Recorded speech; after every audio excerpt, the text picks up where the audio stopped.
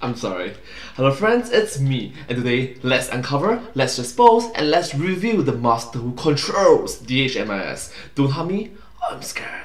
I'm scared. A turn of the crank, a spin of the wheel, fear, dread, excitement, what is it you feel? The cycle resets, we live once more, to repeat the mistakes we've made before. So again, we join our yellow friend. Remember, my dears, death is never the end. Ooh. The tone changed. Come on, Film Theory! Hello Internet, welcome to Film Theory! Hello Internet, welcome to Film Theory! Hi, but come on, the jump scare? Seriously? The best theory show online, provided you log in first. I don't know the password. Too bad for you, I guess. For everyone who does remember their password, today we're diving back into the twisted world of Don't Hug Me, I'm Scared. In case Don't Hug Me, I'm Scared. DHMIS. you need a quick refresher, Don't Hug Me, I'm Scared, or DHMIS, started as a classic YouTube horror series that mixed Tickle Me Elmo with Dead Space. It was children's edutainment with a heavy dose of existential dread. But then, earlier this year, DHMIS did the impossible. It got itself a full-blown, real-life TV show on the British Channel 4. And oh boy, is this thing full of cryptic secrets and hidden mysteries. For one, this guy right here, the yellow guy, he's probably a dead kid. Because, of course, he's a dead kid. This is a theory channel after all, we've got our standards. In this case, we theorize that yellow guy is the puppet representation of a child named David. A child who was tragically killed by his mother Leslie during a car accident. The dollhouse and puppet world of DHMIS that we now see is just Leslie trying to come to grips with this traumatic event from her past and move on. But that's hardly been the only theory that's popped up around this new series. One major unsolved mystery revolves around these strange symbols that appear in various locations all throughout the 6-episode run. Actually, strange and unique symbols. first noticed these back during the Fly teaser in spring of 2022, as one of the symbols appeared on a sticky note in the fridge. At the time, we had nothing to go off of, and our resident chemistry expert Steph was able to confirm that it wasn't some sort of chemical structure. So we filed it away as a weird little detail that might pop up again, and pop up again it did, loyal theorists. These symbols are everywhere on the show. On computers, on refrigerators, on blackboards, and most notably of all, on the cover of the mysterious book that Leslie gives Yellow Guy in the final episode of the season. You wanted this, didn't you? And while at first these little drawings might seem just like random shapes used to decorate the scene, in reality they're symbols with a deeper meaning that can absolutely be solved. And But how do you decode it? How? that's important, because these characters are clearly stuck in a cycle, and decoding the book might be their only hope in breaking that cycle. Don't forget to change your batteries, loyal theorists, cause it's theory time! It's theory time! You'll see. Now, while I'd love to sit here in the recording closet and tell you that today's episode is gonna be me solving the symbol mystery, I can't do that, because someone else beat me to the punch. You see, as I was doing research for this episode, I stumbled across a series of videos produced by the channel Rem Games here on YouTube. A series of videos where he claimed to do exactly what I was trying to do, solve the coded message on the front of the book. And after watching the videos, you know what? I think he pretty much nailed it. Me and the rest of Team Theorists loved the way that he solved the mystery, so instead of just rehashing it all ourselves only to come to the same conclusions, we decided to invite him over today to represent his research in the episode. Hey Rem. Hey, I'm Remy. Hey. Yes, like the rat. I'm a YouTube gamer and theorist who tolerates FNAF and uses glitchy text in my video titles. Welcome to the family, sir. Something tells me you're gonna fit right in. I also like the internet creepypasta stuff, which is how I got involved with the whole Don't Hug Me mystery. You see, while I was watching, I noticed a few of the symbols showing up over and over again. Obviously, the biggest and most important one is going to be on the cover of the book that Leslie gives to Yellow Guy, but you'll notice that inside that big symbol are a bunch of smaller ones that we see repeated in other parts of the world. For example, this symbol here on the top right can be seen on the spine of the yellow book in the show's intro. Or this symbol here, which appears in both the show's trailer as well as this spatial distribution that Yellow Guy drafts up in the final episode. Clearly, they mean something. They're put in those places with intent, but how do you start to figure out what they could possibly mean? Well, you look for instances where a symbol is directly related to something someone says, and that's exactly what we get in episode 4. Oh, so it's like case and point references. Clever. Very clever. Thank you so much. Oh yeah. Okay. That inverted P is Duck's name. This is further supported by the fact that during Duck's funeral in episode 2, we see that same symbol on his plane. Again, the symbol and Duck are connected. Exactly. But you know where else it shows up? Here, on this title card from episode 3, Family. But you see what else is there? It's another one of these symbols, the one with a bunch of circles and curved lines. So knowing that the one symbol represents Duck, what have we just seen happen to him in the story? Well, Red Guy has joined him for dinner back at the house. That curvy symbol represents Red Guy. That's why it's their two names on this title card, and why Yellow Guy isn't mentioned. And again, that's not the only time that we see this symbol making sense as Red Guy's name. We see the symbol appear again in the trash of Red Guy's office during episode 1, Jobs. Clearly, this is him throwing away paperwork that's been addressed to him. There's also the sticky note that's on the fridge that I mentioned earlier, which would make sense if he's marking something on the fridge as his. So lastly, we need Yellow Guy's name. And while we don't have as one-to-one evidence to show this, we can figure it out by process of elimination. When the show shows a wide shot of Leslie's dollhouse in episode 6, we can see 3 symbols written on the walls. The first is Duck's name. We know that for sure. The second is Red Guy's name, which we feel highly confident in, which means that the last symbol here, this little robot face with a pointy tail, by process of elimination, that must be Yellow Guy. Which now brings us back to the mystery book. Within that one huge symbol on the cover, you can see all 3 characters are represented. But why? What are the creators trying to say with this new language? And what are these other symbols connected to our main 3? Well, if we look at the way that the cover is constructed, it can actually tell us a lot. This is going to be a massive oversimplification of some complicated linguistics, but there are a lot of different ways to make a written language. For example, English and other romantic Bonjour, hola, ciao, hello, hello. languages are made Yeah, French, Spanish, English, German, Chinese, I forgot.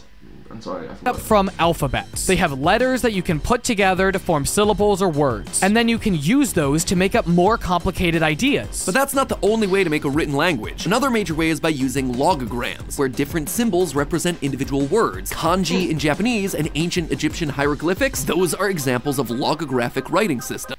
Oh, Egyptians hieroglyphics. Clever. But if you take it one step further than logograms, you get ideograms, which are symbols meant to represent entire ideas. So stuff like numbers, or the symbols that we use in math, those are ideograms. The number 1 represents the entire concept of 1, just like the plus symbol represents the entire concept of addition. Languages made up from ideograms are able to tell very complex stories with relatively few symbols. If you want an example, we can look at UNLWS, or the Unger Nonlinear Writing System. Using this, we can break this big squiggly line into smaller squiggly lines, each with their own individual meaning, like me or eats. But put together, this symbol means I eat a large fish. So, given how the individual symbols on the cover of Leslie's book all flow into one another, it would make sense then that the DHMIS language works in a similar way to UNLWS. Yup, the individual symbols each convey an idea that can be put together to make a much longer and more complicated story. This would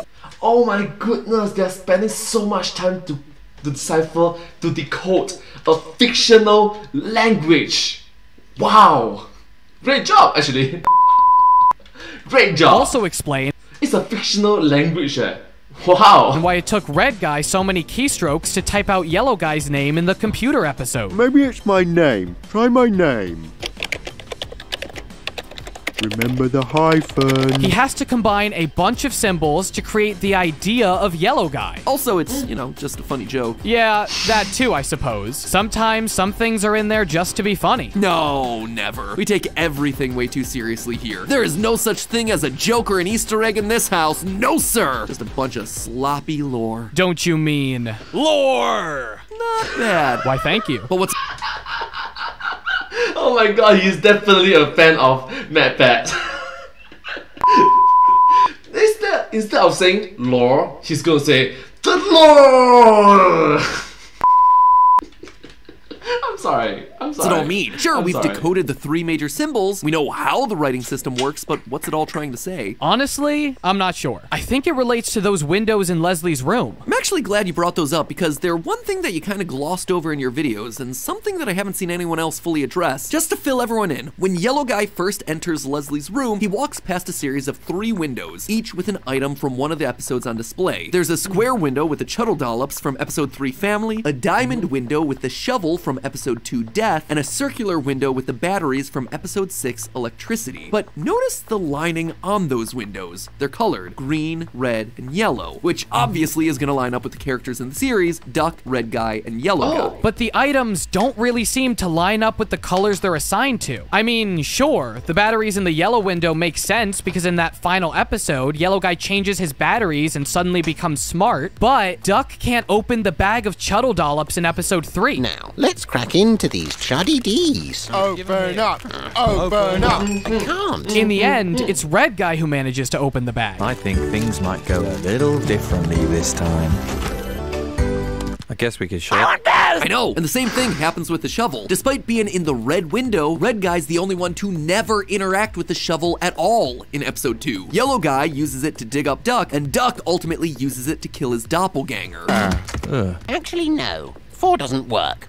There's 3 of us. So why would these items be associated with characters who failed to use them on the show? Well, I suspect it's a hint to the greater story that's happening here. The same story that's being told by the book. You see, Don't Hug Me, I'm Scared is a story all about characters stuck in a loop. Not only does Leslie outright say this at the end of episode 5, No matter how much the wheels turn, the journey always ends up back at home. other characters openly acknowledge how repetitive their lives are. All we do is sit around and then some guy comes and tells us about banks or vegetables. The cycle really seems to be getting to Red Guy. We live in an actual nightmare! And of course, there's the picture of Yellow Guy walking up the stairs as he's walking up the stairs. This is clearly not the first time he's done this, despite having no explicit memory or knowledge of it in the past. So if we're in a cycle that repeats over and over, maybe there are parts of the story that play out differently in different repetitions of that cycle. During this iteration of the loop, Yellow Guy ended up with the batteries, while Duck used the shovel to kill his doppelganger, and Red Guy opened the Chuddle Dollops. But clearly things aren't quite right. Things didn't turn out for the best, and that's because things didn't align with what Leslie has up here in her room. Red Guy didn't end up using the shovel, and Duck doesn't open the Chuddle Dollops himself. That would actually make sense. We know for a fact that things can change during each loop. First of all, we see recurring characters and props from the YouTube series appearing here on the TV show. Things like the clock teacher, the notepad, the computer teacher, and even the food guy, they're all here, but are used in very different ways. There's also repeated references to Clay Hill, the town that was supposed to be the focus of DHMIS's original TV pilot. It's here, crossed out on the blackboard of the big boy's room, as well as here during the transportation episode. What about just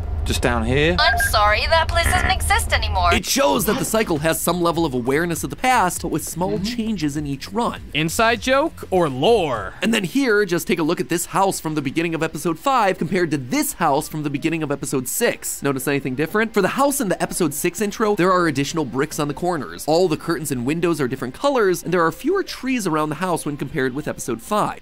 Oh, it's something similar to same but different.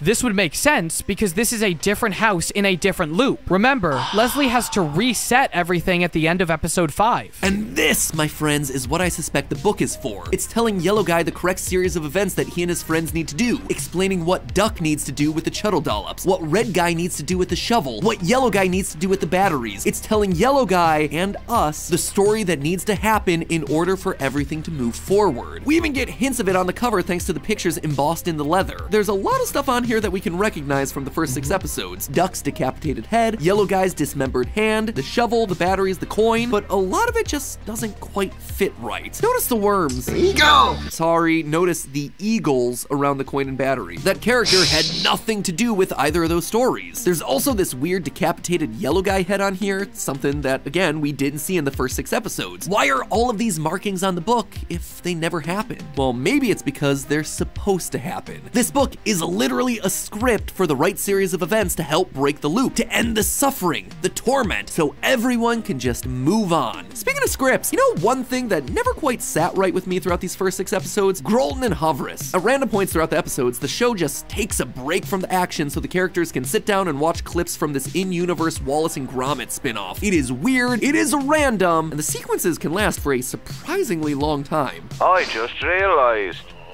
Brother's visit isn't until next month. Ow! Wow! Grolton is the dog. No, Grolton is the man, Hoverus is the dog.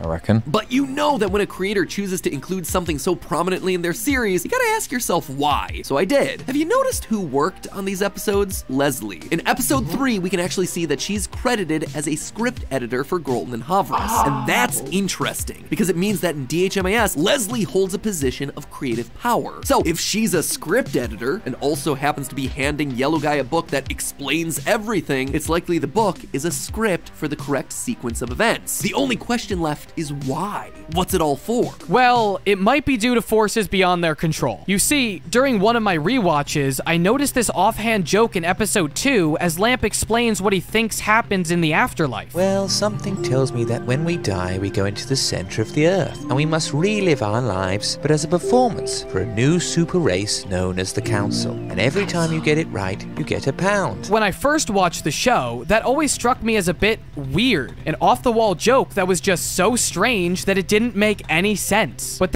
yeah, this joke kind of weird and strange. Very strange. Then I realized that this is how episode 1 ends. Oh yes, I almost forgot. You've earned this. Duck is given the DHMIS equivalent of a £1 coin, while everyone else is left penniless. Now, this could be Duck's digital currency based around respect, but if we take what the Lamp said at face value, this must mean that they weren't being paid by the Council for their parts in reenacting this part of their lives. We've theorized in the past that Red Guy has a creative soul, but in his Jobs episode, he winds up as a manager of the factory. Knowing what we know about him, he would never be a manager at a factory like that. He didn't do it right. Same thing with Yellow Guy. As the episode goes, Yellow Guy grows old in the factory and ultimately retires to be with his family. But if Yellow Guy is really David, then he wouldn't have lived nearly as long as we see him live during the storyline. It appears that whatever happened in this episode with Duck was a part of the correct order of events needed for the series to progress, which also means the Council are the people deciding it all. But then who or what is the Council? Well, at first I thought that maybe the Council represented the cast and crew of the series, the creatives working to make this show a reality. After all, the show breaks the fourth wall constantly, with performers, producers, and directors visible to us as the audience. Like here, during episode 4, where we can see several puppeteers, Red Guy's actor, even co-creator Becky Sloan during the episode itself. Or here, in episode 6, where Yellow Guy sees 2 of the puppeteers piloting the teachers in the big boy room. But then I remember that there's a level in the house above Leslie's room, accessible via a stairwell hidden in the back corner. And so if Leslie is a creator of sorts, then what's above creators in a creative industry? Well, that's the people with the money. Producers who won't proceed with scripts and fundum until you get it right. Heck, you could even argue that there may even be a level above them, the audience, who seem to be more than willing to watch the same stories over and over and over again with just slight variations, but also an audience who immediately blows up and gets angry when something is just slightly off. It's funny, the Don't Hug Me I'm Scared YouTube series spent so much of its hidden mystery talking about creatives and how money corrupted what should be a pure form of art with kids' entertainment. I was actually surprised that the TV show seemed to veer so far away from that sort of meta commentary, since it seems so important to the creators in that original series. I suppose we just needed to look a little bit harder, didn't we? Is this when we get to say the thing? Yep, this is when we say the thing. But hey, that's just a theory. A film theory. And cut. And a huge thank you to Rem Games for joining us on this episode and sharing his incredible research with us. Please do me a favor, go over to his channel right now, it's linked on screen, and watch his 6-part series covering DHMIS. He goes into so much more detail about stuff we didn't have the chance to cover today. Let me tell you, he is digging even further into the mysteries of the series and other series. So go, give him a watch, and then do me a favor, comment on his latest video something funny. Make sure your comment includes the words fluffernutter, because I just think that's a really funny troll word. Thank you so much for having me on. It's been an honor being here. I'd like to thank my dog, my fish, my lobster, my dodo bird, and Toucan Sam. Over on my channel, I have a bunch of videos that are theory-based, analysis-based, and whatever else your heart desires, including a few things that any of you who are theorists might want to check out. And I like to interact with all of you, so don't be shy to communicate. Again, thank you so much to the entire team behind the film theory videos. This has been super fun and absolutely amazing. And lastly, as we wrap things up, this is one final reminder of our Film Theory holiday merch. The awesome Film Theory Academy hoodie to keep you nice and cozy this winter, the matching Screen Fiend t-shirt, this mysterious little analog horror VHS plushie that can terrify you when you snuggle up. It also may have secrets of its own to unlock. Just make sure you get your orders in either today or tomorrow to ensure delivery before Christmas. Again, all of that is down on the merch shelf or in the description. And as always, I'll see you next week.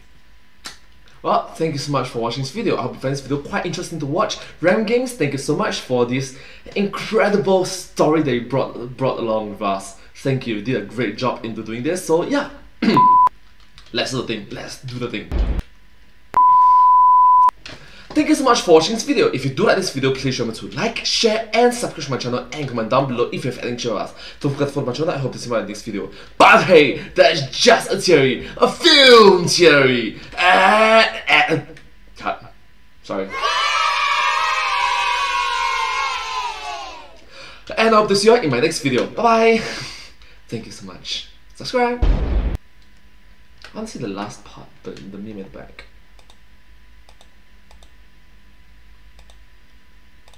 So go, give him a watch, and then do me a favor, comment on his link. It goes into so much more series. I suppose we just needed to look a little bit harder, didn't we? Is this when we get to say the thing? Yep, this is when we say the thing. But this is the end meme reminder to never be crazy. Oh, no, come on, don't do that. Hey, but hey, that's just a theory. A film theory. And cuts. And thank you so much. Subscribe. Thank you.